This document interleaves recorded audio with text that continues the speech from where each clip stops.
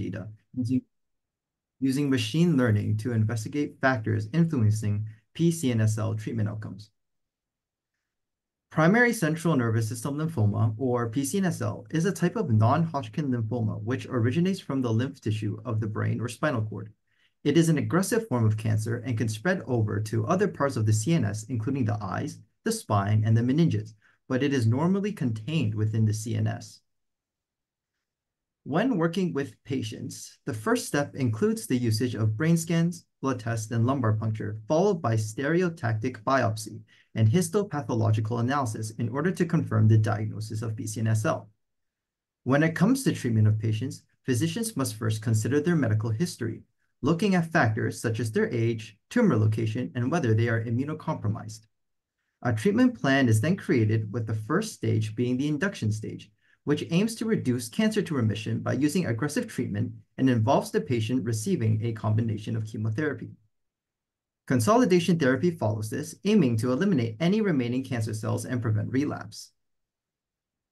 With the current treatment plans, there comes a number of problems.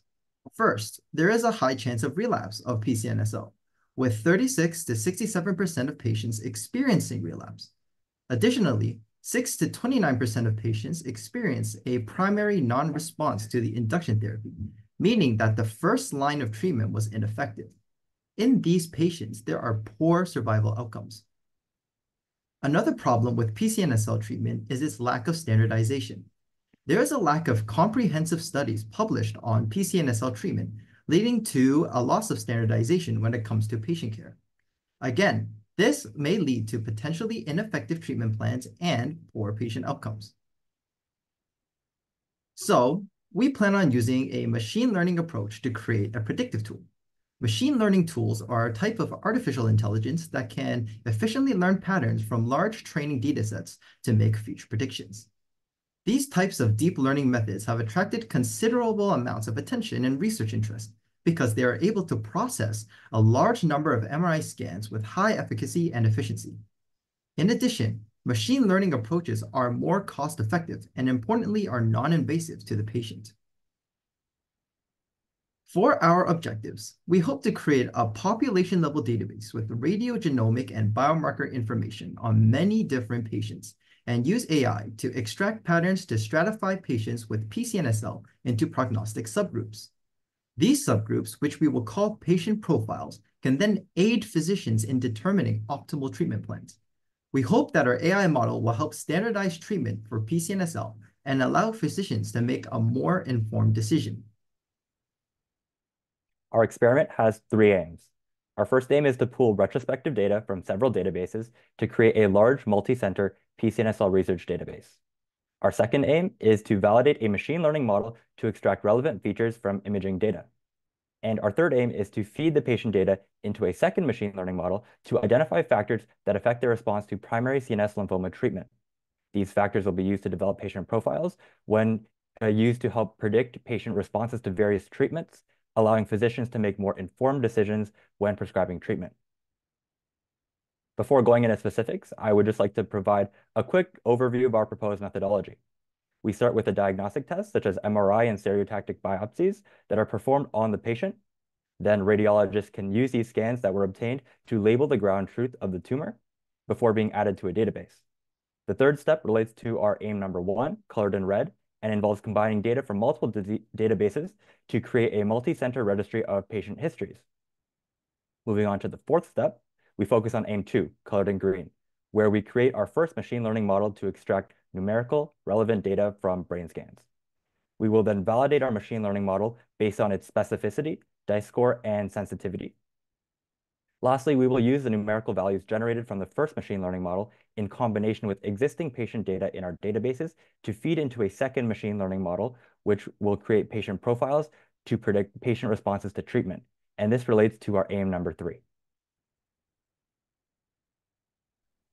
So for our first aim, we'll reach out to these different centers and groups who previously published studies on PCNSL to create the largest analyzed cohort of patients, increasing the heterogeneity of the data so that we can draw conclusions that best represent the patient population that we're serving. We will include various types of MRI scans, which are common to the clinical workflow, and each tell us a different piece of the puzzle. to help us capture a holistic view of how the tumor affects each patient.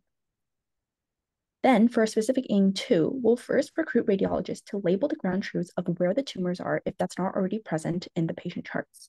We'll then adapt the 2 parallel cascaded UNet machine learning model to segment the tumors and extract relevant information that we'll want to analyze. These features listed below have been shown in previous literature to predict patient outcome in various types of brain cancers, so we want to see how that affects PCNSL outcomes. We'll implement a 75% and 25% training/testing data split to verify that the model is producing accurate extractions. To verify that the model is segmenting the tumors correctly, we'll use the dice score analysis comparing the regions of interest identified by radiologists to what the machine learning model has predicted.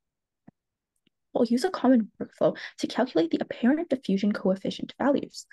This tells us how the water diffuses through the brain tumor tissue and has been shown to be a strong predictor of patient treatment outcomes in PCNSL.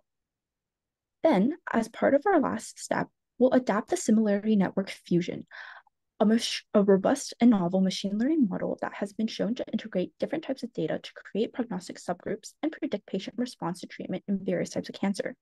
Typical machine learning models can only analyze one type of data, but this novel model can integrate multimodal data, extracting a more holistic understanding of not only how each factor affects patient outcome, but also how these different data types are interconnected to influence how the patient responds to treatment.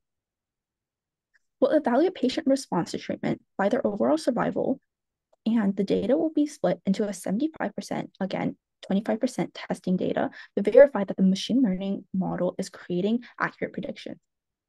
We will also validate the model using the following metrics to measure the subtype homogeneity and evaluate the likelihood that our results are due to chance.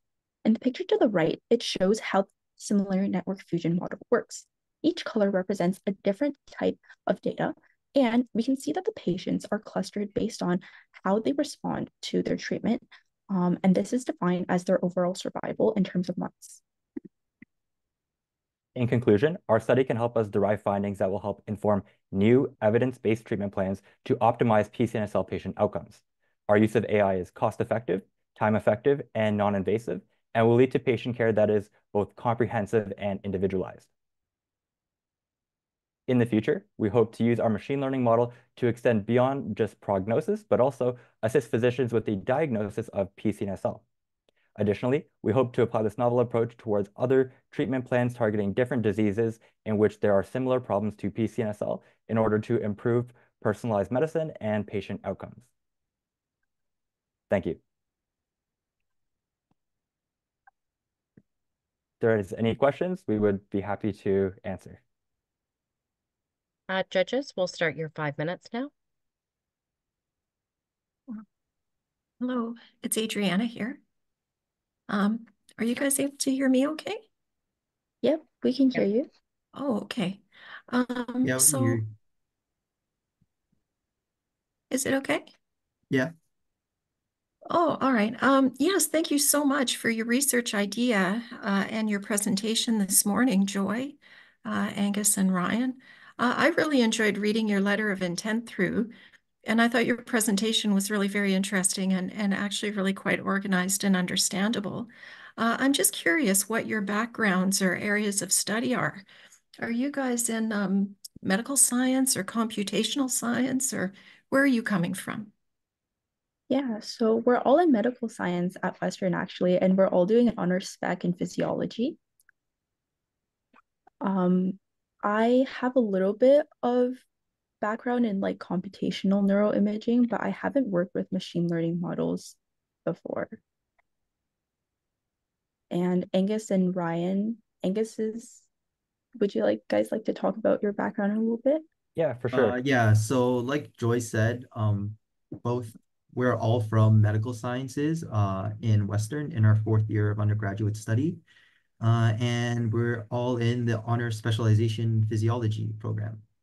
I don't have any background in computational sciences or anything of the sort, but it was very interesting to learn about when we were coming up with this research proposal.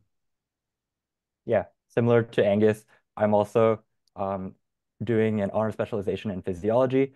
I don't have a background in sort of computer science and AI. However, I think that throughout this project, it was really interesting to learn more about it and really go with this idea because I think that it's very relevant to what's going to be going on in the future and our possible treatment plans moving forward. Well, indeed, yeah, very, very interesting. I had a couple of questions for you. I don't know how time permits, but I had going through your proposal more a big picture question, not about your project specifically. Actually, I have questions about your project specifically too, but more relating to your team's thoughts on whether AI, machine learning, deep learning, neural networks, and this direction of data management will impact or intersect with the conduct of clinical trials. And that's typically how we learn about treatment outcomes. So do you think AI models like this and big data are ultimately going to replace traditional clinical trials eventually? Will they complement them? What are your thoughts about that? Yeah, that's definitely something really interesting to think about big picture. In my personal opinion, I think that we're not at a stage in machine learning where it's gotten to a point where the generative AI is good enough to be able to replace actual real life scenarios. There's machine learnings, to my understanding, these models will take a huge amount of data and then they're really good at extracting the patterns from those data sets. But if we're looking at a novel type of treatment or doing something new that's never been done before, then I feel like with my current understanding of what they are, they're not sufficient to be able to tell us how patients might respond to these novel types of treatment. Because again, they're looking for data, patterns in the data previously. And if this is doing something new, then it's hard to use that past data to predict how patients might respond, if that makes sense. Yeah, adding on to what Joy said, in terms of answering your question, I do think that clinical trials will complement machine learning. So you can't necessarily have one without the other. Machine learning will be very helpful in the future, but I don't believe that we're in a position where it can completely replace clinical trials anytime soon. Yes, hopefully AI isn't going to take away everyone's job. Yeah, and as we, I think, mentioned a little bit in our presentation, like we needed the radiologist to help us label the ground truth, right? And that's like helping us reality check that these models aren't hallucinating or something. And so I think it'll take a lot of work to be able to get to a point where machine learning tools can be robustly integrated into clinical workflows and in medicine. But I think it'll be a good complement and not necessarily a replacement. Can you tell me what ground truth means? Yeah. Oh, I think Sue is like time's up. But really quickly, ground truth is like what is like correct, I guess, to like compare the machine learning model predictions to. So it's like making sure that they're doing the right thing. So if the radiologists say that the tumor is here, that's like objectively a way for us to like assess if the machine learning model is doing the right thing. But what if the ground truth is not true? What if the radiologist does something wrong? And so that's why we didn't have time to elaborate on this, but that's why it's important to recruit multiple raters and then have an average of their ratings to obtain a more ground truth. Interesting dilemma.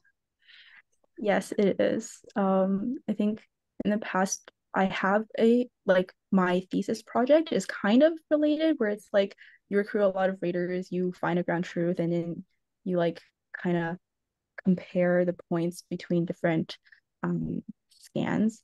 And yeah, so in the past, that's what I've done. It's like just take the average of like different raters who have um, experience with neuroradiology. But if you have any other insights, we're happy to hear as well. Time is up for questions. Sorry, it will help if I take myself off mute when I'm making the alarm go off. But yeah, so Joe, I don't know if you have any follow-up to conclude there. No, I just Good. didn't know whether our Ryan had a question, but you're right. We should stick with time. Yes, if we could, that'd be great. And Ryan, you'll be first up at the next round.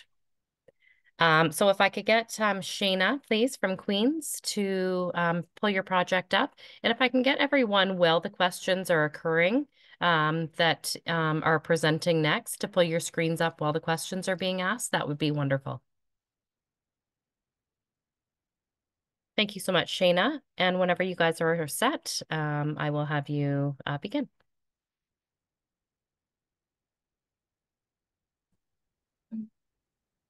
Hi, everyone. My name is Shayna Sharma, and these are my teammates, Orlin Chowdhury and Shrika Vijandla. Before we begin, we would like to thank the Brain Tumor Foundation of Canada, as well as the Del Maestro family for the opportunity to present today. We will be sharing our proposal on using machine learning to analyze circulating tumor DNA and determine treatment response to methotrexate and prognosis for patients with primary central nervous system lymphoma, or PCNSL. PCNSL is a cancer that begins in the lymphocytes surrounding the intracranial blood vessels and rarely spreads beyond the CNS.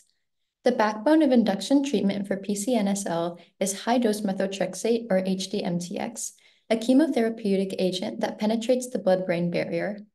However, prognosis and treatment response to methotrexate are highly heterogeneous among patients, and the identification of patients at high risk for treatment failure is challenging. Recent research suggests that circulating tumor DNA, or ctDNA, can provide valuable insights into how a patient with PCNSL responds to HD-MTX. ctDNA describes small DNA fragments released into the bloodstream by cancer cells as they die. Specific ctDNA features, such as mutations in genes associated with HD-MTX sensitivity, can predict various HD-MTX treatment and prognosis outcomes. Machine learning, or ML, is a viable approach for identifying these predictive factors that lead to varying clinical outcomes.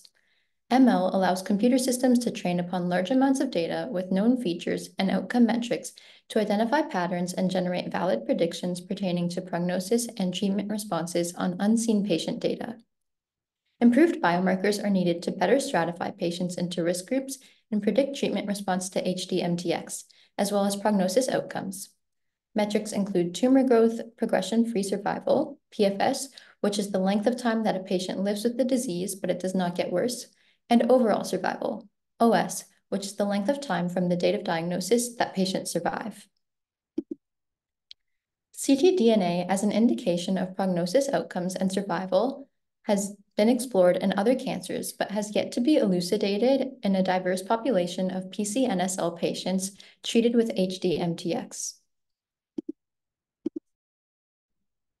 Our proposed machine learning model incorporates optimization measures to maximize metrics such as specificity, suggesting that therapeutic insights of ctDNA may be leveraged. Our hypothesis is that a model trained on ctDNA and clinical data will outperform a model that's only trained on clinical data, allowing for improved insight into prognosis and quality of life outcomes prior to making decisions regarding chemotherapy treatments. Our proposal has two specific aims. First, we want to test if our machine learning model trained upon ctDNA features can predict treatment outcomes with high accuracy and generalizability. And second, we will implement Shapley additive explanations, or SHAP figures, during deployment, which are graphs that show the weight of each driving feature that the model used to make its prediction. Our aim is that ML will therefore be smoothly integrated into clinical workflow, such that patients, families, and clinicians are better able to interpret predictions. Our data will be collected from at least 100 patients from various institutions to allow for statistical power and to account for institutional differences in PCNSL treatment protocols. As a result, our model's inclusion and exclusion criteria seeks to represent the target patient population accurately.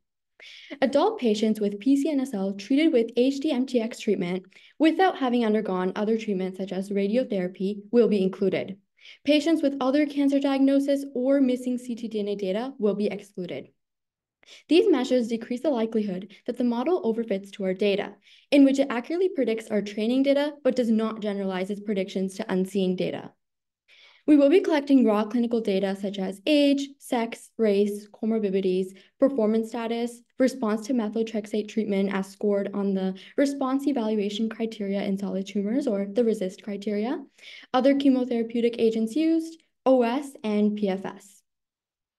ctDNA data collected includes sequencing technology used, ctDNA concentration, copy number alterations, which are extra or missing copies of genes, methylation patterns, which are gene patterns that are turned on and off, and fragment size, which are the sizes of DNA pieces that float in the bloodstream. Using this data, we'll build 2 machine learning models. Model 1 will be trained only on clinical data, and Model 2 will include both clinical data and ctDNA features. For both models, as part of pre-processing, data will be encoded, imputed, and split 70-30 with respect to the training and testing set that the model will use. For Model 2, given the large number of features that will be extracted from ctDNA, a statistical technique known as principal component analysis will be implemented to ensure that the model only incorporates features contributing to accurate prediction and discards irrelevant or redundant features. After pre-processing, 10-fold cross-validation iterating upon the training and testing sets will occur, in which the data is divided into 10 parts, with the algorithm being trained and learning patterns from 9 parts, and testing on the remaining 1/10. This process will be repeated 10 times to test the model on a new part of the data. Various models and sampling methods, such as deep serve and random survival forests, or oversampling and undersampling, will be implemented and evaluated by the F measure, which delineates the model's precision and recall. Precision is the proportion of all predictions that were actually correct, and recall is the proportion of all possible true positives that were identified. The top performing model and sampling method combination that minimizes class imbalance would therefore be identified using our methodology, mitigating an imbalanced model that might incorrectly predict certain classes, such as improved response to treatment and high OS, more often than other outcomes, such as poor response to HD-MTX treatment and low OS, due to there being missing data in the original training set. As part of evaluation, confusion matrix evaluation metrics such as true and false positive and negative rates will be obtained from the top performing model and sampler. The final ML model will be deployed on a clinical dashboard presenting OS, PFS, and RECIST patient predictions given the patient's data, alongside a SHAP bar graph depicting the model's driving features ordered from highest to lowest contribution to the final prediction.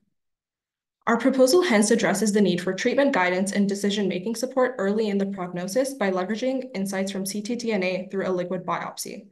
Patients and families are hence better equipped to understand the potential risks of treatment and determine which options are best suited to their desired quality of life.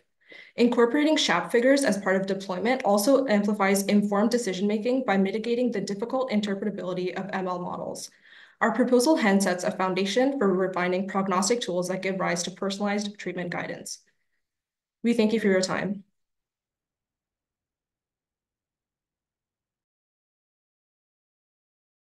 Thank you very much. I'll open the floor to the judges now.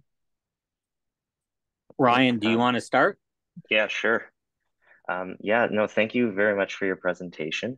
As you guys may know, that liquid biopsy is obviously being a very active field in research as a way to kind of non-invasive or minimally invasively kind of track patients' response to treatments and also with diagnostics. So, very timely topic. I have 2 quick methodological questions regarding your project. The first one is, I was wondering if you guys can explain again why you're excluding patients who've undergone radiation therapy. Because I wonder if this would limit your population, as radiation therapy is an important mainstay of treatment for these patients. And then the second question is, what's kind of your timeline of when you get the samples? Is it before methotrexate induction? Is it comparing to with it after treatment as well, or is it certain time frames like 3 months, 6 months, 1 year, etc.? If you'd be able to elaborate on that. Hi, thank you for your question. I can take on that first question. It's a very good point that you bring up. We're looking to come up with results that are very accurate, and so we decided that focusing just on high-dose methotrexate would be the best way to go with for that. So incorporating other treatments such as like radiation therapy, steroid therapy, immunotherapy may skew the result and bring in other confounding variables. So although it does limit our population, our goal is to get accurate and generalized results, specifically for the high-dose methotrexate population.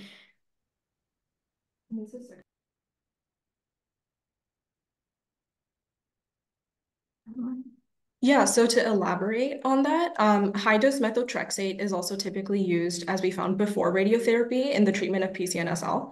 So we also wanted to find patients where, in the context of our methodology, they would receive their liquid biopsy closer to diagnosis prior to receiving high-dose methotrexate.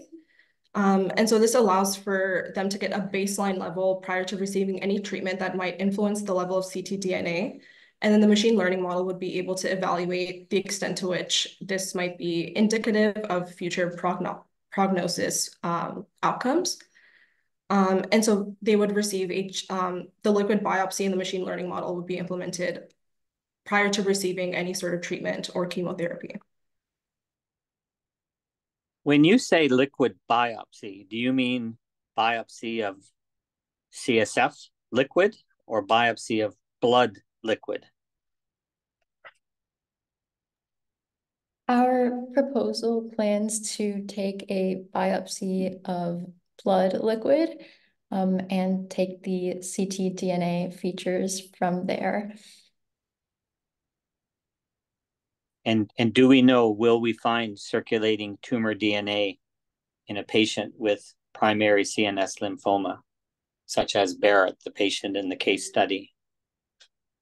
Yes, so while there can be varying levels of ctDNA in the blood, our previous research has shown us that there are often concentrations of ctDNA that are detectable. And even if these percentages can be small sometimes, this would be something that is often consistent between patients and something that would inform our results. Thank you. Adriana?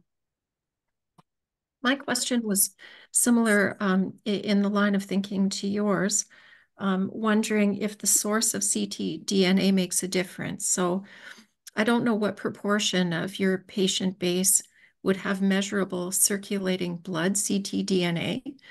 If it turned out to be negative, even by the most sensitive measures, would you then default and say, oh, this patient doesn't have measurable ctDNA in the blood, we'll get it from the CSF? And you know what that is, and is that the same? Is it the same in the blood and the CSF? So based on prior research, we did find that CSF and plasma level ctDNA led to similar specificity values in terms of detection. And they both have significant value in terms of the machine learning model and being able to predict treatment outcomes. In the case, if a patient had very low detectable amounts or even like close to zero, given that there are next generation sequencing technologies that are able to even detect these differences, it would still be an indicator of prognosis to some extent. And it would still be saying something about that patient and their potential treatment outcomes in response to HD-MTX. Okay, thank you. Thank you very much, everybody. We now have Lucas, you have your presentation up from McMaster. So whenever you guys are set, if you would like to go ahead. Awesome. Good morning, everyone. We would like to thank the Del Maestro family and the Brain Tumor Foundation of Canada for the opportunity to present today on our project titled AI-Guided Molecular Analysis of the Ocular Proteome for Non-Invasive Diagnostic Approach in CNS Lymphoma. Now, just as a background, in our case, a 65-year-old man is diagnosed with primary central nervous system lymphoma, which is a primary intracranial tumor. This disease has a 5-year survival rate of 30%. PCNSL affects the lymphatic system, the brain, spinal cord, and cerebrospinal fluid. The issue patients like Barrett face is that greater than 50% of CNS lymphoma patients relapse within just 2 years upon diagnoses. With such high levels of recurrence, there is a need for non-invasive diagnostics that detect recurrence without altering the patient's quality of life. Current diagnostic systems include brain and spinal MRIs, as well as brain and bone marrow biopsies. These current diagnostics are invasive and have a long recovery time. We hypothesize that in order to help Barrett, we must develop a non-invasive diagnostic device that will detect early recurrence of patients with PCNSL. Every 3 months, teardrop samples will be collected in a test strip, and an AI-trained model will see the device and be able to identify abnormalities within the patient's ocular proteome. Similar devices have been used for the detection of Parkinson's disease, and there have been studies showing PCNSL proteomic analysis, giving us a framework for our work. To get into our aims, we would like to perform cell surface ocular proteome analysis of CNS lymphoma patients in combination with prior proteomic screens to model a baseline of the TIR proteome. We will use machine learning for interpretation and analysis of large pooled tiered proteome datasets for identification of novel biomarkers, and we will hopefully do a preclinical collaboration with a biotechnology company, Axim, to implement point-of-care testing for early detection of CNS lymphoma patients. We will now begin with our first aim, to gain a baseline model of the TIR proteome for later analysis and its related methodologies. First, TIR samples will be collected using a Schirmer strip. To prepare the samples for mass spectrometry, TIR proteins will undergo extraction, purification, lyophilization, reconstitution in hydrochloric acid, and digestion. Next, peptide analysis will be done using a high-performance liquid chromatography mass spectrometry machine. The obtained data will be matched to a human protein database with protein quantification based on characteristics of mass spectra data such as signal intensity and peak area. To identify protein identity and composition, the data will also be analyzed for peptide spectrum matches. Artificial intelligence, or AI, will assist in this process, which we will discuss later. Next, to confirm and validate the mass spectrometry findings of prediscovered and newly identified protein targets, direct ELISA will be employed. The TIR samples will undergo preparation, where each protein, such as the prediscovered targets listed above, will be purified, diluted, and immobilized on microtiter plates, followed by the application of a blocking buffer. Next, the plates will be incubated with a protein-specific fluorescently conjugated antibody. This allows for the subsequent measurement using a fluorescence microplate reader of the plant's antibody-bound absorbance. The detection and quantification of antibodies correlates with protein abundance. This procedure will be repeated independently for each protein target identified for increased result reliability. Now that we have our proteomics data, AI approaches proteomics data analysis differently than traditional bioinformatics tools. Standard methods rely on fixed, predefined algorithms that often require straightforward data for optimal results. However, these methods struggle with complex variability seen in cancer proteomics and are not designed to adapt to unpredictable disease patterns. AI, on the other hand, learns dynamically. It doesn't require fully preprocessed data, which is crucial when handling highly variable datasets like those from cancer patients. AI models continuously learn from new data, adjusting to variations in the proteome that fixed algorithms might miss. This adaptability allows AI to detect patterns that rigid algorithms might overlook. So why is this important? AI can extract deeper insights from proteomics data, identifying unique biomarkers or disease signatures that might otherwise be missed. This leads to more precise diagnostics, especially in complex diseases like CNS lymphoma, where patient data can vary significantly. TIR samples will be collected from 100 patients with CNS lymphoma and 100 healthy controls. Proteomics data will be extracted using mass spectrometry. We'll split the dataset, allocating 70% for training and reserving 30% for validation. Depending on the task complexity, we'll either use random forest for classification or neural networks for deeper pattern recognition. Models will be trained on labeled data, such as tumor grade and location, to detect proteomic signatures associated with lymphoma stages. We will employ knowledge graphs to map relationships between proteins, genes, and clinical outcomes. The model will validate using the 30% test set, measuring its sensitivity, so true positive rate, and specificity, the ability to avoid false positives for distinguishing recurrent, primary, and healthy TIR proteomes. Finally, regarding aim 3, the construction of a diagnostic device will be supported by the biomedical engineering company, Axim. Axim Biotechnologies is a company focused on developing novel diagnostic and therapeutic solutions, particularly in the areas of ophthalmology, such as TIR assays. The non-invasive teardrop proteome detector utilizes advanced biosensor technology, incorporating a specialized collector and microfluidic channels to optimize protein extraction. Proteins are detected in real time through an optical biosensor employing surface plasmon resonance. Now for the hypothesized results. As we have seen, there is a need for accurate and personalized non-invasive early diagnostic tools due to the alarming recurrence rate of CNS lymphoma. By analyzing the ocular proteome using the AXIM assay, we will be able to create an ongoing screening protocol that can prevent reoccurrence. In tandem, AI-driven diagnostics will use extensive data sets to deliver accurate and unbiased medical diagnoses, enhancing decision-making and improving patient outcomes. Now, we have 3 key future goals. The first one is that expanding the ocular proteome research could identify novel biomarkers indicating CNS lymphoma recurrence, allowing for earlier detection and treatment before preclinical symptoms arise. For goal 2, we can leverage AI and proteomic data to create individualized treatment plans based on each patient's unique molecular and clinical profile, optimizing the treatment outcomes. And goal 3, we will create AI tools that automate routine screenings and make remote monitoring of CNS lymphoma feasible, improving access to care, especially in underserved areas. So to wrap it up, in conclusion, Barrett was diagnosed with a primary central nervous system lymphoma.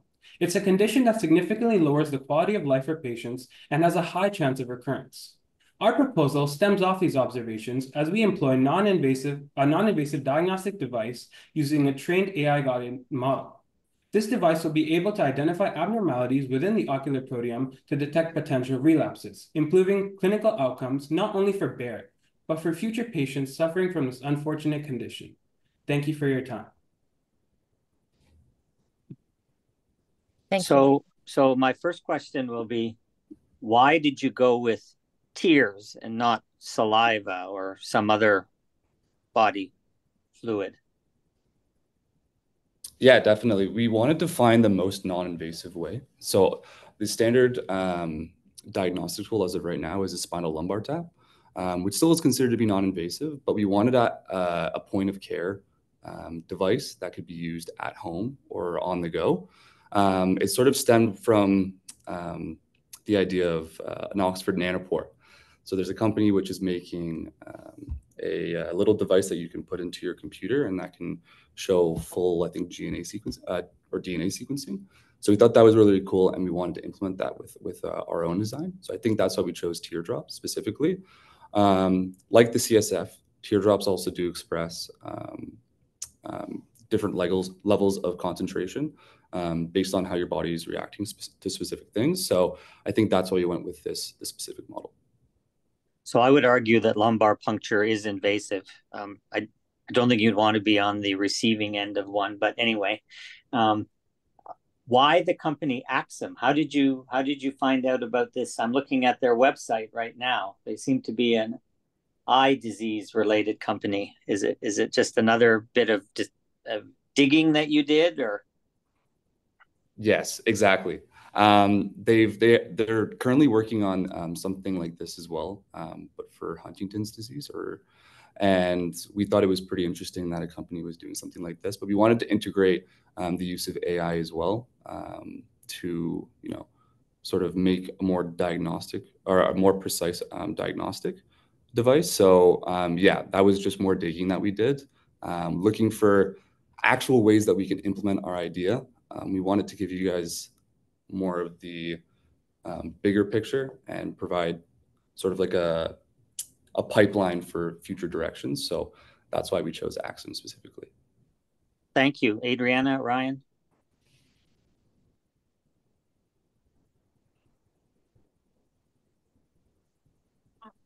Hi there, it's Adriana.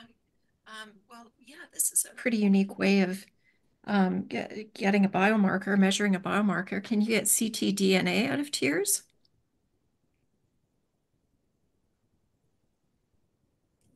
That's a great question. I don't know specifically. I'd have to look into that a little bit more. The main purpose of our proposal was specifically looking at just the tear proteome. So that was based off of different concentrations, which is shown through mass spec. I don't know if mass spec can distinguish ctDNA, but it's definitely something that we can look into, and it'd be cool to implement that with the previous groups. Yeah, I don't know if I've ever encountered tears as a body fluid for a biomarker, so kind of kudos on that idea. I just wonder how you would scale that up. It's interesting. It's a you know, I don't know if we have time to delve into how you would scale it if you ended up with good results on your project, but I'll leave it there. Sorry, if I could just add on to what Lucas was saying about the ctDNA in the tears. It's currently an ongoing study. So it's like research is currently going on, but it has been detected in tears in some studies. And there's also genetic material in some tears, so a little bit of both. However, as someone previously mentioned, like ctDNA is more prevalent in the blood. However, we can also get it in tears, which is really good because it's sort of like getting two birds with one stone, and we think that it's much more accessible as it's a really non-invasive way to do it. Brian? Yeah, I don't know how much time we have left for questions, but obviously you mentioned the two studies, I guess, looking at was it Alzheimer's, Parkinson's. Did they test like the specificity, sensitivity of that, and looking into how accurate it was to detect the prevalence of those diseases in tears? Yeah, definitely. I know that those papers, their overall trial size was pretty low. I think it was 50 patients. So the specificity, whenever they were training their eye system, wasn't too high. So the goal, as of right now, we shared 3 different cohorts. So healthy donor, primary, and then recurrent. So that we would have a population size of about 300 patients, where we'd be taking samples every 3 weeks. So I think that would definitely increase the specificity for us as we're using an AI model, which can, sorry, I'm hearing the alarm. So we can use our AI model, which will obviously learn as it goes. So the more information that we provide it, the more specific that it'll become. So yeah, for those specific papers, the specificity wasn't as high as they expected, and their future directions was having a larger study cohort. So yeah. Wonderful. Thank you very much. Thank you, everyone. We've got another presentation. Adrian, you've got the presentation up whenever your team is ready from Queens. The floor is all yours.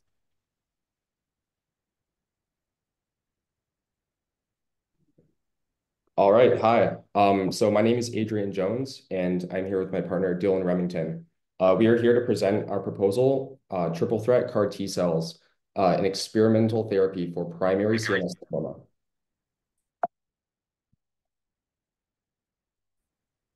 So primary CNS lymphoma, or PCNSL, is a rare, diffuse, large B-cell lymphoma confined to the brain, spinal cord, leptomeninges, and eyes. This cancer is infamous for its poor prognosis and limited treatment options, with 25% of patients unresponsive to chemotherapy and 50% of patients relapsing after an initial response. As shown in the left figure, the 3-year survival rate is dismal at just 50%. What's more is that relapse rates are also higher in older patients like Barrett. Unfortunately, effective immunotherapies such as CAR T-cell therapy are essentially unavailable due to high levels of neurotoxicity, as shown in the figure on the right. Thus, there is an unmet need for safe and efficacious immunotherapies for PCNSL. Chimeric antigen receptor, or CAR T-cell therapy, has revolutionized the treatment of hematological cancers. So what is it? CAR T-cell therapy is a type of immunotherapy that uses genetically engineered T cells to unleash the power of the adaptive immune system onto cancer cells. CARs encode a cancer antigen recognition domain that's linked to an intracellular signaling pathway. So when they bind a cancer antigen, the T cell becomes activated, allowing it to target and kill cancer cells selectively. It is effectively a living drug, and it is manufactured in a patient-specific manner. As seen in the figure, patient T cells are first collected via leukapheresis, and a viral vector is inserted or inserts the CAR gene, becoming CAR T cells. These cells are multiplied and infused back into the patient, where they express a cancer-targeting CAR that gives them search and destroy anti-tumor function. Here's a closer look at the mechanism, demonstrating how CAR T cells bind specifically to PCNSL cells, quickly inducing their apoptosis.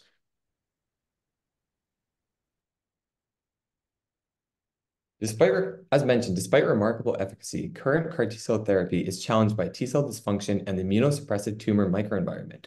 Further, the application of CAR T-cell therapy to PCNSL is limited by neurotoxicity due to off-target effects and cytokine release syndrome. To address this, we propose engineering CAR T-cells to maximize anti-tumor function and safety.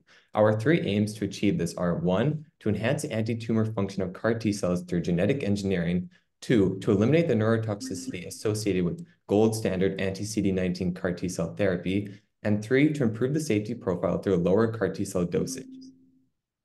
As a solution to these problems, we present to you triple threat CAR T-cells. These are CAR T-cells triple engineered to include the latest advancements in the field. Our CAR T-cells will employ a novel anti-CD22 CAR, the breakthrough CAR11 PIK3R3 transgene, and the validated PD-1 knockout. We hypothesize that triple threat CAR T-cells will have superior anti-tumor function and less neurotoxicity than anti-CD19 CAR T-cells for PCNSL. We'll now analyze each of these threats. Threat number 1 is a novel anti-CD22 CAR. In general, CAR T-cells are designed to bind a single cancer-associated antigen, which is generally proven efficacious. However, this can result in on-target off-tumor effects, effects such as neurotoxicity to healthy cells that express the target antigen. The most common CAR antigen, CD19, is a transmembrane glycoprotein that is highly expressed in both healthy and cancerous B cells, but also CNS mural cells that help form the blood-brain barrier. Consequently, these cells are susceptible to attack by anti-CD19 CAR T cells, producing neurotoxicity through blood-brain barrier leakage and parasite depletion. And as shown on the top of the figure, this is a big problem if anti-CD19 CAR T cells are used to treat PCNSL. Alternatively, CD22 is a transmembrane glycoprotein uniquely expressed in only healthy and cancerous B cells, making it an ideal CAR target for PCNSL, as there will be no targeting of these CD19 positive CNS cells. Threat number 2 is the breakthrough CAR11 PIK3R3 transgene. This transgene is a novel gene fusion that has taken the CAR T-cell community by storm. Identified in a very recent Nature publication, CAR11 PIK3R3, when inserted as a transgene, radically improves CAR T-cell anti-tumor function while maintaining an excellent safety profile. So what makes this gene fusion so special? Well, this transgene boosts a key T-cell activation pathway, increasing NF-kappa B and AP1 signaling, as well as boosting IL-2 secretion. The result is supercharged CAR T-cells with superior persistence and tumor clearance compared to standard CAR T-cells, as shown in the figures.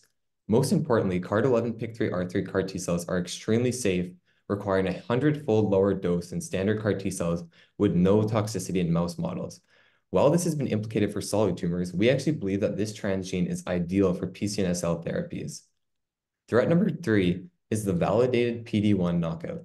Immunosuppression has always challenged CAR T-cell therapy due to inhibitory proteins such as PD-1.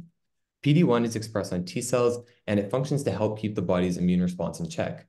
When bound to its ligand PD-L1, it prevents T cells from killing other cells, which includes cancer cells, as shown in the figure. This pathway is actually considered the major mechanism by which cancer cells evade CAR T cells. Therefore, PD-1 is an excellent target for gene knockout and one that has seen success in many therapies. Adenine base editors enable highly efficient AT to GC conversions without creating genotoxic double-strand breaks. These adenine base editors can thus be used to disrupt PD-CD1 splice sites, carefully knocking out PD-1 without genotoxicity and helping overcome CAR T-cell dysfunction, as shown in the figure. Now that we have discussed each of the 3 threats, let's get into the methodology. To produce our triple threat CAR T cells, we need to electroporate primary human T cells with lentiviruses encoding the CAR11 PIK3R3 transgene and the anti-CD22 CAR, as well as plasmids encoding the base editor and a splice site disrupting guide RNA. Afterwards, we will confirm CD22 expression and PD-1 knockout via flow cytometry, and then as a control, we will produce anti-CD19 CAR T cells in the same manner. Our goal is to inform a clinical trial for Barrett and other PCNSL patients, so preclinical cellular and animal studies must be conducted. First, we will co-culture both types of CAR T cells with a diffuse large B-cell lymphoma cell line. We will be assaying for cytotoxicity, proliferation, activation, and cytokines for preliminary in vitro evaluation. Next, we will generate a patient-derived xenograft mouse model of PCNSL in order to assess the safety and efficacy of our CAR T cells in vivo, using 10 animals for each therapy. The injected cancer cells will be luciferase positive to enable tumor imaging. Surgically, the final CAR T cell cultures will be injected into the lateral ventricles of the brain through use of an intraventricular catheter and Ommaya reservoir. CAR T cells will traffic through the CSF without crossing the blood-brain barrier, targeting all CD22 positive or CD19 positive B cells in the CNS. Specifically, we will inject only 20,000 triple threat CAR T cells versus 2 million anti-CD19 CAR T cells to highlight the potency of our triple threat CAR T cells. And then to assess anti-tumor function, we will measure tumor burden via imaging and animal survival. Animals will also be monitored for weight loss, indicative of neurotoxicity, and statistical analysis will be implemented. Triple threat CAR T cells could make immunotherapy a real option for PCNSL patients like Barrett. These cells should perform markedly better than current CAR T cell options, demonstrating superior anti-tumor function as well as an upgraded safety profile. And the required dose will be 100-fold less than the current gold standard, producing negligible side effects. Thus, neurotoxicity and cytokine release syndrome would be virtually non-existent in these patients. Lastly, this technology would lay the groundwork for future clinical trials in this domain, opening horizons for genetic engineering and other types of immune cells. Here are references, and thank you for listening. Thank you. Judges? So just so I understand, I think you guys are getting, you're going beyond what's sort of current.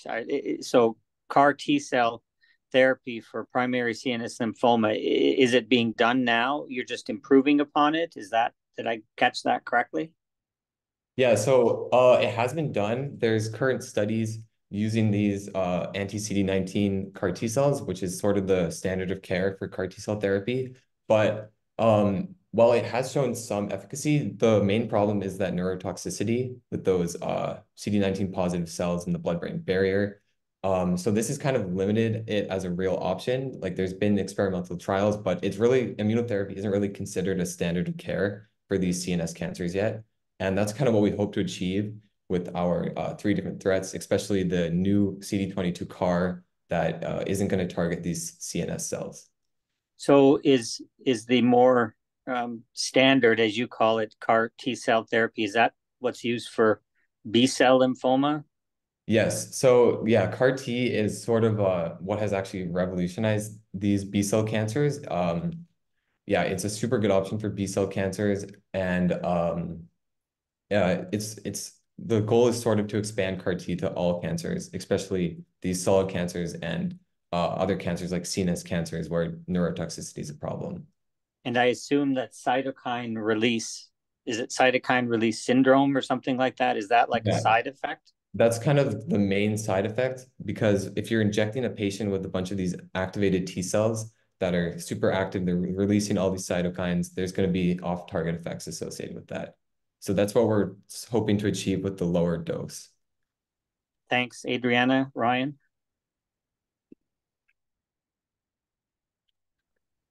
Yeah, no, great presentation. So in what you've looked at with the studies looking into CAR T therapy for lymphoma, are they using this as an adjunct to like methotrexate radiation, or is it kind of like an upfront thing? Where do you see your therapy, hopefully, in that treatment paradigm? So what I've currently seen it is more for relapse or refractory patients that have undergone chemo, undergone radiation, and just nothing's working. The disease is still progressing. That's kind of where CAR T cell stands right now, is sort of that last option. So yeah, I guess sort of the kind of patient cohort for a clinical trial would be those relapse patients.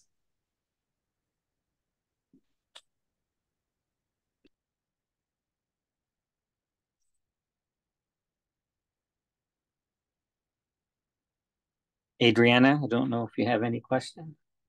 I don't know how much time is left on questions. I'm sorry. We have 2 minutes still. 1 to 2 minutes, yeah. Oh. Quickie. Oh, okay. A quickie. Yeah. I think this next generation CAR T cell potential treatment is a great idea. You know, it builds on other work creatively. So I mean, that's what good research should do. So I commend you on that idea. I think my understanding of this is that it is useful in hematological cancers, but primary CNS lymphoma is a solid tumor. And so I think there's going to be a challenge there in the delivery. I know you're using an Ommaya reservoir and it's circulating in the CSF, but how do you actually deliver it to the tumor mass itself? I think that's going to be a challenge. Yeah, so the idea is because even for solid tumors, you're still administering the CAR T cells systemically, and the idea is that they're going to use that CAR to sort of traffic to these tumor cells.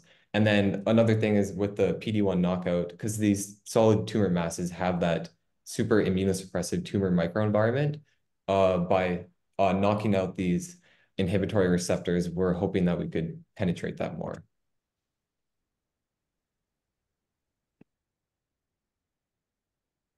Okay, thanks. Sorry, if I could add one last thing quickly. Sorry, just echoing here. Yeah, so essentially with that PD-1 knockout, these new engineered CAR T cells should be able to just infiltrate right into the solid tumors like we haven't seen before. And so there has been some evidence of this being used in hematological cancer so far. And so we're just hoping to combine a few things that have seemed promising into one solution that should hopefully take care of PCNSL. Wonderful. Thank you so much. Excellent. We now have University of Toronto. Alice, you've got your presentation up, and whenever your team is set, you can start. Hello, my name is Alice and my colleague name is Elena, and I will be proposing we will be proposing an innovative and non-invasive therapy for primary CNS lymphoma, the use of lenalidomide-coated iron oxide nanoparticles. Before we dive in, we'd like to extend our heartfelt thanks to the Pam and Rolando del Maestro family for making this presentation possible, and to the Brain Tumor Foundation of Canada for their relentless effort in raising awareness across the country. CNS lymphoma is a rare form of cancer that infiltrates all parts of the CNS. The median survival of patients with primary CNS lymphoma is 10 to 18 months. Surgery is not favorable due to the lymphoma's infiltrative nature and microscopic seedlings that remain after the surgery. The primary standard treatment for CNS lymphoma is high-dose methotrexate, which 1, has substantial systemic toxicity, 2, is not very selective in targeting tumor cells, and 3, only penetrates about 5% of the blood-brain barrier. On top of not being very effective, these side effects are debilitating, with one review finding that 22 of 35 studies they looked at found that patients exhibited grades 3 to 4 toxicity, indicating that effects are potentially life-threatening. Furthermore, Barrett's older age complicates matters further. Despite extensive research into primary CNS lymphoma, median survival in elderly populations are only in the 6 to 7 months range. Furthermore, corticosteroids, commonly used drugs that manage side effects of chemotherapy, are less commonly used due to their exacerbation of pre-existing conditions. Due to the severity of these side effects, many older patients like Barrett cannot tolerate these therapies. While diagnostic technologies have made incredible progress in the past couple of years, treatment for brain tumors are still lagging, especially for older patients. Today, we believe that we need a therapy that not only kills cancer cells, but also has fewer damaging side effects. Therefore, we propose the use of novel nanotechnology to improve Barrett's prognosis, a novel combination of iron oxide nanoparticles with a lenalidomide methotrexate coating. Nanoparticles are defined to be chemical structures ranging from 1 to 100 nanometers in diameter. They are small enough to bypass the blood-brain barrier and deliver drugs straight to the cancer cell without losing any of the drug on the way. In many ongoing experimental trials, iron oxide nanoparticles are chosen due to their relatively easy and inexpensive synthesis and great potential as an anti-cancer drug. As an immunomodulator, lenalidomide stimulates the body's immune system to attack cancer cells and inhibit tumor cell proliferation. Iron oxide nanoparticles act as donors of free radicals within the cancer cell, which also induces cancer cell death, delaying further progression of cancer in recurrent and relapsed primary CNS lymphoma patients, the latter of which standard methotrexate therapy does not achieve. The combined properties of lenalidomide, moderate doses of methotrexate, and iron oxide nanoparticles make this treatment highly effective, as seen within recent studies. We propose the use of intranasal chemotherapy to effectively bypass the blood-brain barrier, a major challenge in treating primary CNS lymphoma. Within this method, analogous to earlier studies, a spray containing iron oxide nanoparticles coated with lenalidomide and methotrexate will be delivered directly into the nasal cavity. The nanoparticles will travel along the olfactory and trigeminal nerves, allowing them to reach the brain without entering the systemic circulation or passing through the liver, thereby avoiding first-pass metabolism and reducing systemic toxicity. This approach minimizes the risk of neurotoxicity and infections associated with more invasive delivery methods. Due to their small size, the nanoparticles can penetrate the tight junctions of the blood-brain barrier and directly reach the tumor cells. Once inside the cancer cells, the nanoparticles will release their therapeutic agents. Within our study, our key objectives are 1. To minimize grade 2 toxicity side effects and prevent toxicity symptoms of grades 3 and higher through the use of nanoparticles, and 2. Assess the impact of novel treatment on tumor size. Our trials will begin with determining the effectiveness of the proposed treatment using mouse models and monitoring the tumor size post-treatment. If the results are promising, clinical testing will begin in 3 phases: determining dose, testing on a small population sample, and finally, a larger population sample with more demographics.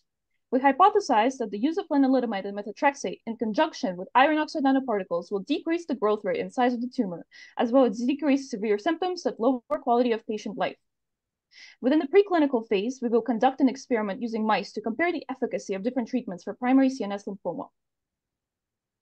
The first group, serving as our control, will receive standard methotrexate treatment to establish a baseline for our tumor reduction and toxicity. The second group will be treated with a combination of methotrexate-coated iron oxide nanoparticles to observe the targeted approach. The third and fourth groups will be individually treated with a standard delivery of lenalidomide and methotrexate-coated iron oxide nanoparticles, respectively, to determine the isolated effects of both treatments. Tumor growth, brain damage, and side effects will be carefully monitored across all groups to assess the impact of each treatment approach. Clinical testing will proceed in multiple phases, beginning with phase 1, where a small group of patients are intensively monitored for symptoms throughout the cycle, refining dose-limiting toxicity and dosage for this combination of medication. Phase 2 will focus on determining the occurrence of grade 2 and above toxicities, monitoring for potentially life-threatening side effects such as neurotoxicity, organ damage, or severe systemic reactions. Finally, phase 3 will evaluate the safety and efficacy of the proposed treatment on a large sample size, up to 1,000 participants, allowing for around 1,000, allowing for better understandings of how different demographics, such as older adults, can tolerate these therapies. According to the clinical study conducted within the last few years, we are estimated optimal dosages for lenalidomide to be around 5 milligrams per kilogram of the patient's body mass, iron oxide nanoparticles to be 5 milligrams per milliliter of nasal spray, and for methotrexate, 5 milligrams per kilogram of body mass. We also predict that the short-term reductions in tumor size go as far as 50%. Nanoparticle treatment offers several key benefits in treating primary CNS lymphoma by delivering drugs directly to the tumor with precision. It reduces tumor growth more effectively, minimizes damages to surrounding brain areas, and allows patients to retain cognitive and motor functions, something current therapies do not have. The less invasive nature of these nanoparticle-based chemotherapies is particularly beneficial for older adults and chronically ill patients who may struggle to tolerate these traditional therapies. This targeted approach is also expected to improve patients' psychological well-being and enhance their overall quality of life throughout the treatment. Here are our references. Thank you for your attention, and we are excited to answer any questions now. Thank you very much. Judges? I don't know, Adriana or Ryan, want to start or? Hi, it's Adriana. Hi, Alice and Elena. Thank you for your presentation. I really enjoyed reading your letter and thought your presentation was very interesting too. My question, I think, really relates to the nanoparticles, like the iron oxide. Does that accumulate in the body? I know you're trying to get it specifically to the brain, but does it distribute elsewhere in the body? Is there any negative effect of that? And also, can it affect MRI imaging or introduce artifact as you want to follow these patients? Because my understanding is that iron oxides can also be used as an alternative MRI contrast agent to gadolinium. So can that obscure following a patient with MRI? I can definitely take all of that. So for us, while there have been concerns about nanoparticle toxicity within the past due to our low concentrations and targeted approach through the olfactory nerves, the studies do suggest that most of the nanoparticles do kind of come within the brain and specifically will target the brain tumors. The precise targeting is more so done through the actual drugs that the nanoparticle is coated in. I believe lenalidomide and both methotrexate actually both are kind of responsive to some of the proteins on the tumor itself. So I believe methotrexate, for example, it specifically kind of binds to the folic acid receptors on the actual cancer cell, which cancer cells have more of as they have a higher consumption of folic acid. In terms of the overall toxicity and kind of getting rid of the nanoparticles within studies, it is suggested that the nanoparticles ultimately exit the patient's body within a week. This is confirmed by studies done across mammals and humans alike, that they will exit out through like the usual methods with waste. In terms of the toxicity, it's actually suggested that iron oxide particles, the potential toxicity of iron oxide particles is outweighed by the fact that they are also a potential anti-cancer treatment. So since the approach would be kind of targeted, the particles would only kind of target cancer cells and not damage any of the other neural tissue. Oh, and sorry, I will address the MRI too. So yes, iron oxide has been used as specifically supermagnetic iron oxide nanoparticles. They have kind of been used within MRI, and they, I believe that it's actually a prominent method that is being studied right now that to kind of like image the tumor tissues specifically as these nanoparticles will congregate within large tumor tissues. So I think it's overall beneficial as it would kind of be simultaneously a treatment and while allowing kind of better viewing of the tumor through methods such as MRI. Thanks, Ryan? Oh, sorry, Adrian. Sorry. Okay. Yeah, no, great presentation. Have any other studies looked at kind of the delivery method that you've proposed, like through the nose intranasally? Yes, there have been studies with other nanoparticles. There have been studies with, I believe, like lenalidomide alone. And once again, there does seem to be a greater kind of, first of all, access to the brain when, it's done intranasally rather through like more invasive methods that would require like surgical involvement. So yes, analogous studies with nanoparticles have been complete in humans, in mammals, and in monkeys alike, I believe. Just along those lines, yes, it's a very ambitious project with multiple parts. I was looking at your slide of the, I think the preclinical model, I think you called it, and there looked like some kind of, was it a rodent there that was in that? It was a mouse. It was a mouse. Mm-hmm. I'm just curious, how do you get a mouse? How do you inject a mouse intranasally? Do you just grab it? And they're pretty tiny. I've worked with rats. They're a bit bigger. So have people done this before, injecting mice intranasally? So particularly with mice, they have a lot more, like a higher concentration of blood vessels within their nose. Yes. So you could actually inject, like spray them with a lot less so that they get similar effects. Furthermore, since they have a unimodal like breathing system in which like humans can breathe through their mouths, but rodents can only breathe through their nose. So due to that, most of the airflow and like essentially there's a lot more going into their nose. So more will enter through the nose rather than in humans where it's dispersed between mouth and nose. Essentially what I'm getting to here is that you can have a lot lower concentrations of these particles to have similar effects in humans. So just spray some into their cage and it's going to go in their nose pretty much. Ideally aiming towards their nose, but okay. Yes, that's... All right, thank you. I think we're out of time, Sue. Yes, thank you so much. Thank you.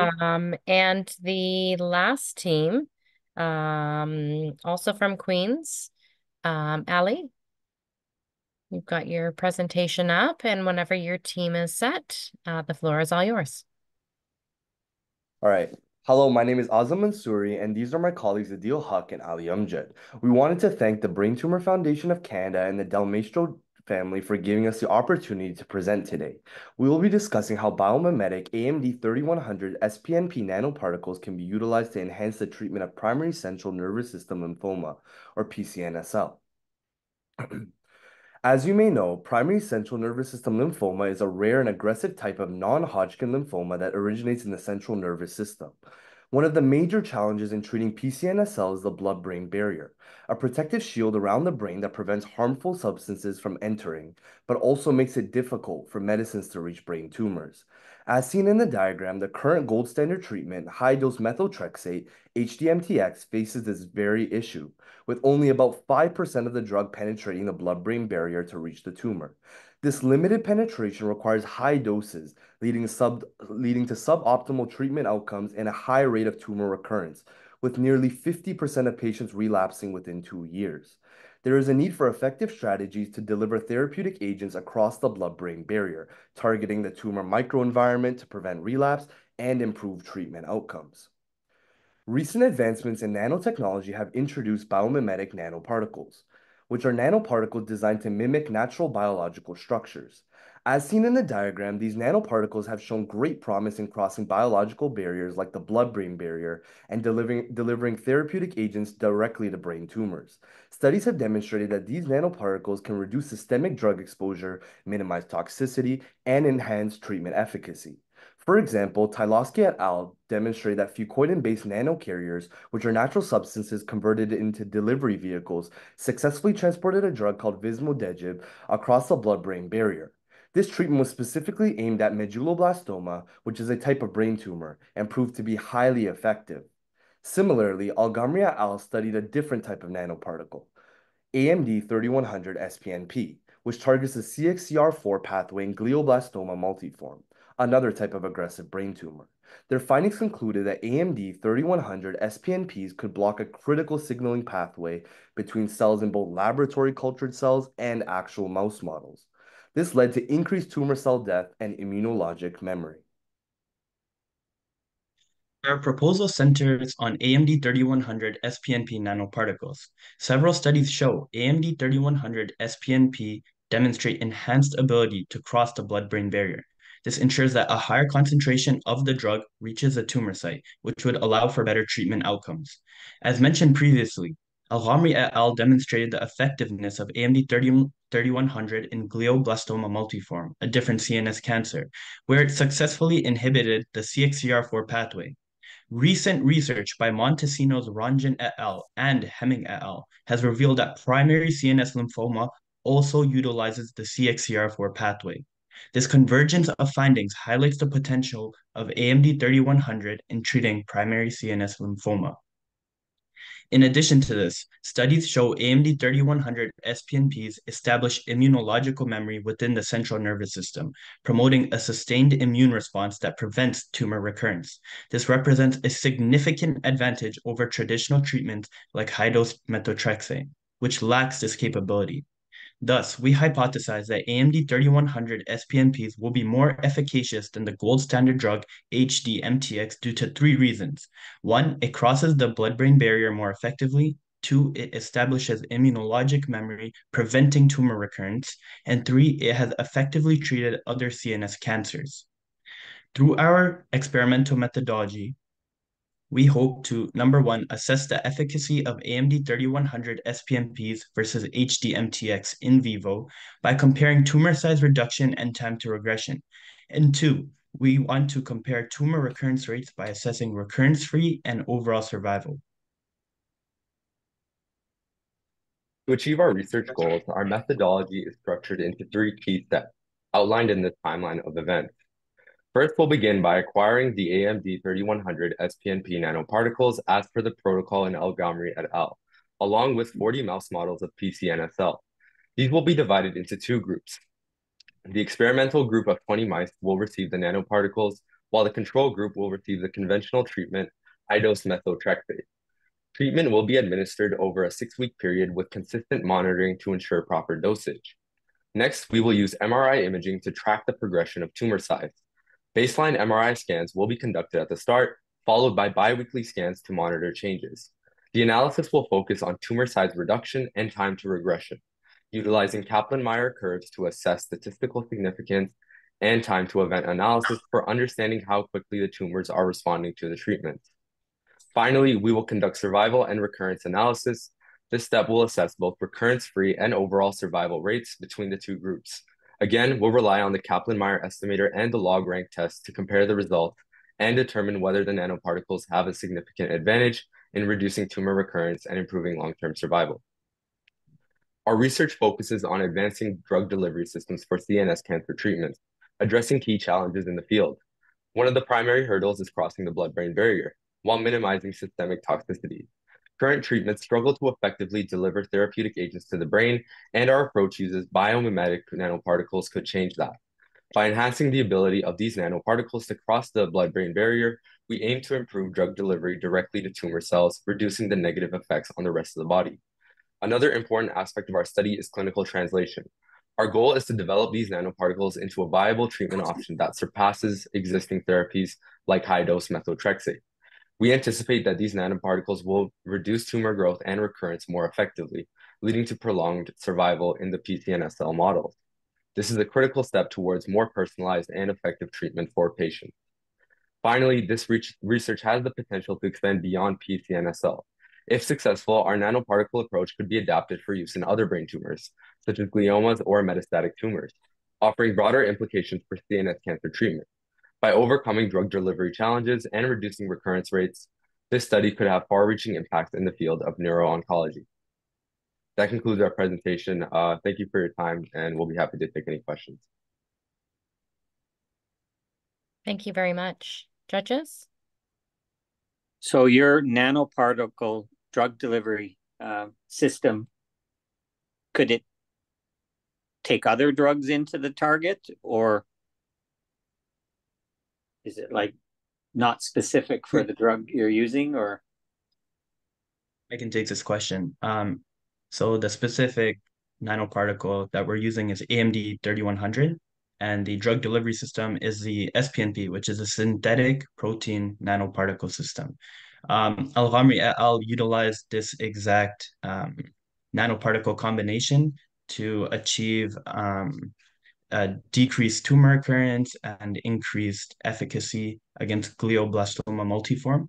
So if we were to use this nanoparticle system in other gliomas, it would require that they utilize the same chemical pathway, which is the CXCR4 CXCL12 pathway. And you inject this into the bloodstream. This is not nasally administered.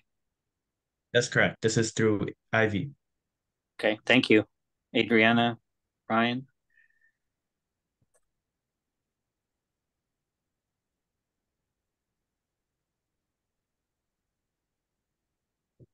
Question for you guys. I think that this is like a very interesting drug delivery mechanism as a nanoparticle.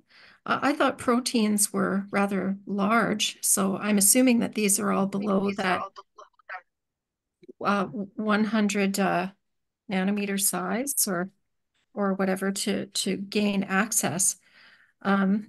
So how stable are protein carriers anyway? Are proteins aren't they prone to becoming denatured or degraded?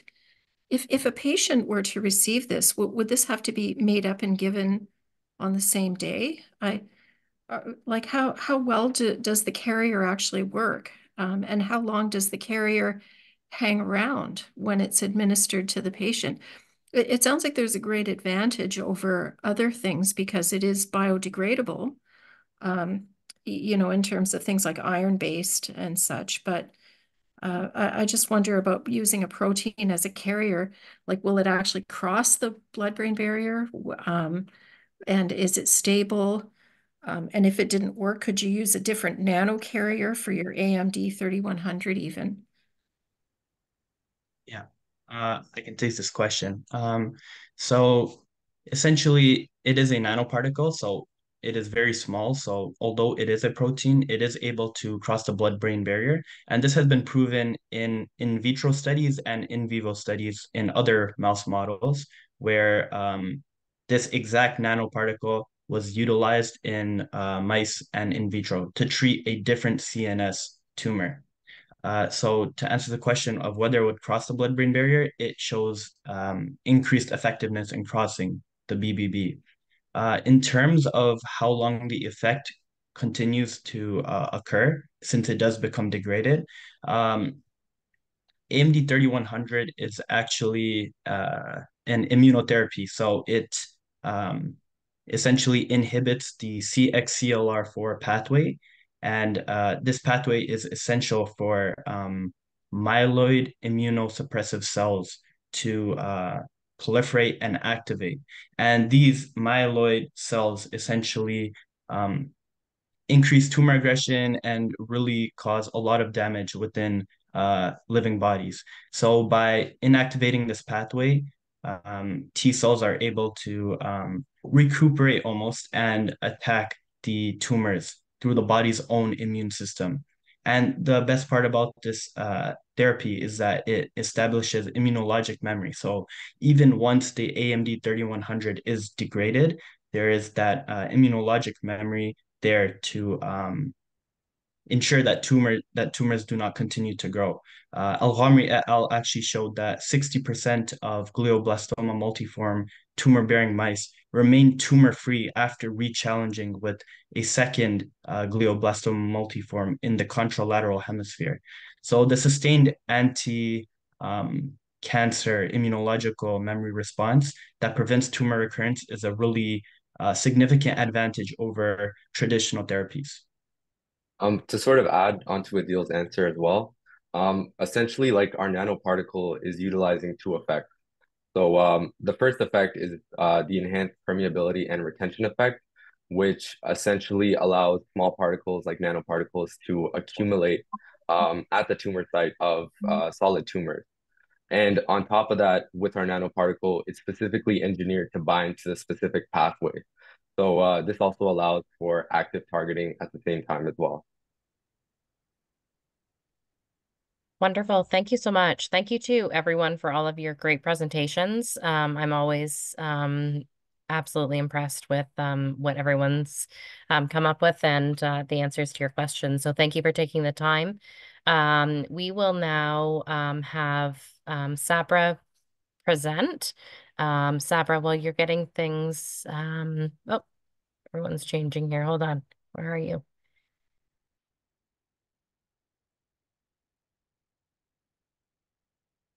Perfect. So that you can pull up your slides. And once Sabra gets started, I will open the breakout room for the judges to deliberate. Yeah, Sue, I ended up getting sick and not making slides, so it's just going to be a topic of discussion. But no problem. Yeah. Whenever you're set, Sabra, go ahead. Okay, sounds good. Hi, everybody. My name is Sabra. I am currently a fourth-year medical student at Queen's. I have worked, I have been involved in different ways with the Brain Tumor Foundation of Canada for almost 7 years now. When I was in undergrad, very similarly in your position. So Susan and the Brain Tumor Foundation team invited me to speak a little bit about some of my experiences and my academic journey to where I am now. So very happy to sort of discuss some of the things that I've been involved in and how that's sort of taken me across my academic career. And I'm also very happy, of course, at the end to answer any questions or, any pieces of advice, whatever it is. And I can share my contact at the end if anybody would like to, again, has any more questions beyond our time together today. So I started, I joined the Sing Lab at McMaster. So there's some members of the Sing Lab here today. But I joined when I was in my third year. And so that's one of the labs at McMaster. They study, sorry, I'm at home, excuse me if there's voices in the back, but I started doing glioblastoma research. There, I was under the supervision of one of the postdoc fellows, and I was learning CAR T cell development. So I did that during my third and my fourth year. In my third year, I first got exposure to the Brain Tumor Foundation of Canada through this competition here, actually the Pam and Rolando Del Maestro competition. And Dr. Del Maestro and his wonderful family have been such a supportive or a supportive group, and also just providing students with the opportunity to engage like this has been always very helpful. And that was my first exposure. So myself and the other undergraduate student had presented back in 2017, long time ago. Anyways, we participated in that competition. Following year, I participated in that competition as well. And I think that was a really great exposure to the Brain Tumor Foundation of Canada. Along that time, the Brain Tumor Foundation of Canada also has summer studentships, which I'm sure many of you are aware of. And so I had sent in an application to work on CAR T cell therapy during my undergrad and was thankfully awarded that. So I stayed with the Sing Lab in my third and my fourth year over the summers to keep doing CAR T cell research and for glioblastoma, which I really enjoyed. At the time, I was not sure where next. I knew I really liked research. Research was something that I had really enjoyed, but I think I was also, like many people, maybe a little bit frustrated with the lack of sometimes applicability to patient populations. And so I started gaining an interest in medical school, which I know many people in undergraduate sciences do. It didn't work out for me at the time when I first got out of undergrad, and I was fine with that because I was very happy with research. So I started my master's in the Sing Lab at McMaster for 2 years, kept going with CAR T cell research. I was working, more closely with patients, which I really enjoyed. But I think, again, I didn't feel fully like the grasp of maybe some of the scientific work. I think I still had some frustrations about that. So I thought I'd give medical school one more go after my master's. So I finished my master's and then I started, I was, thankfully I got in. So I am now at Queen's. Brain tumor research has still been something that I really enjoyed, and so I haven't quite let that go. There is a group of neurosurgeons at Queen's. They're for the Queen's students here. They may or may not know their name, but it's a husband and wife couple. They do brain tumor research. They're both neurosurgeons. They're the Persners. And so they just recently opened up a lab. So I helped establish their lab and some of their models just because of how much I enjoyed doing research. And through these years, I've still been in touch with Sue and the lovely team at the Brain Tumor Foundation of Canada, who have been really a great avenue of support for me. I've done presentations along the way, such as this one, and I'm always happy to stay involved. At Queen's, there's also a new initiative. One of my classmates, unfortunately, had been diagnosed with a GBM, and so they started a fundraiser. The Queen's Med fights cancer, and so some of the money they raised went to the Brain Tumor Foundation of Canada as well, which was a really nice initiative. So I've had the opportunity over the past 7 years to stay involved in brain tumor research. As well as sort of keep a close relationship with the Brain Tumor Foundation of Canada, who has been an excellent point of support and for myself, both academic and just socially, but also just a great I've gained a lot of experience and exposure through this foundation that I truly am indebted to. So that's sort of been my journey. Now in fourth year, I am in the thick of residency applications and I am applying hopefully for neurosurgery. I'd like to keep going with brain tumor research and brain tumor work. So I'm glad that journey hasn't ended, but definitely the BTFC was some of the earliest exposure that I got in it, and I hope to keep working with them. So that is my journey. I obviously wish you all the best on yours. I'm also happy to answer any questions if anybody happens to have. But yeah, it's been quite a fast and exciting 7 years. Thank you so much, Sabra.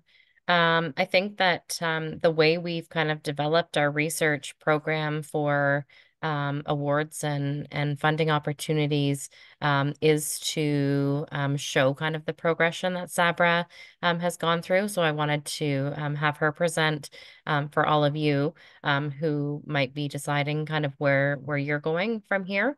So Sabra came in doing the exact same presentation that you guys all did today.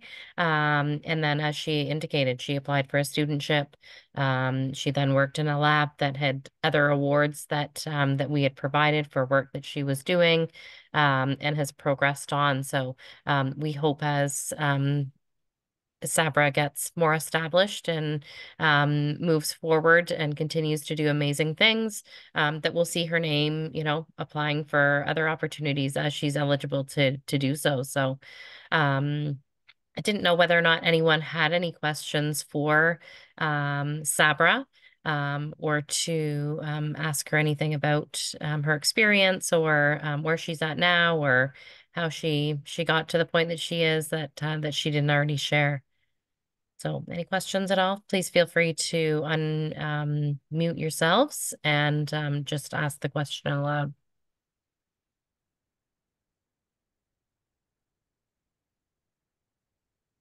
The quiet crowd. Waiting in anticipation for the results. I know. Timing. Well, Sarah, Pam and I very much, hi, how are you doing? Good, how about yourself?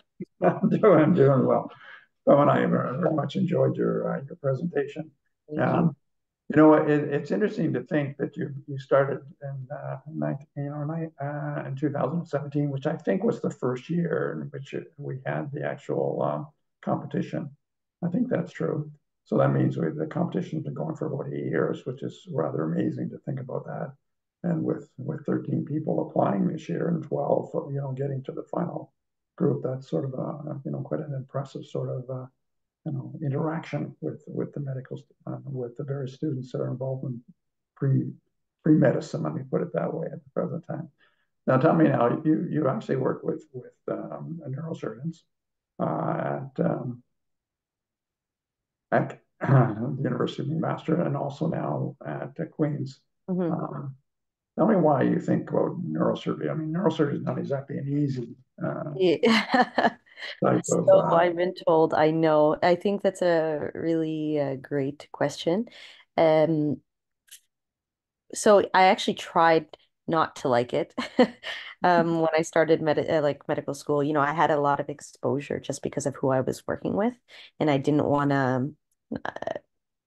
If typecast is the word, I didn't want to typecast myself or, hone in on that because I know, it's a difficult lifestyle, or it can be a difficult lifestyle. It can be a difficult specialty. Certainly the presentations aren't always the most forgiving. But I think as I started, I haven't been able to let brain tumor research go. But, the question would be then why neurosurgery? Because it's one sort of one window of, say a patient's like brain tumor journey. And I think it came down simply to the fact that I really love working with my hands. And while I enjoy neuro-oncology a lot, being able to actually treat somebody with my hands, for example, for a brain tumor patient, being able to do that, I think is something that I value certainly very, very much. And so being able to do that and then actually learning about it and practicing it and being able to be involved in ORs, I think for me, those were just very profound experiences. So I really love the procedures and being able to be involved in brain tumor care in that capacity. But neurosurgery isn't also just brain tumors. Neurosurgery is quite broad, and I think I've definitely grown a huge appreciation and excitement for some of the other clinical presentations. I like the acuity, how sort of fast paced it is, how academic it is. So there's a lot of different reasons why I think I've come to it.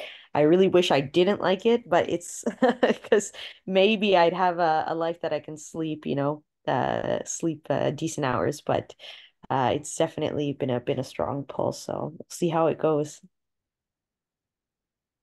So the rest of you students who are listening, you see, you've fallen into this, she's fallen into our trap. Our trap was to have this competition to get you students as undergraduates to try to show you that brain tumors are an interesting and very important field. So here's an example of someone who happily Trapped, happily trapped. Thank you very much. We're grateful that you've come this far, and we wish you all the best. I sincerely appreciate that, and it's definitely, thanks to initiatives like this that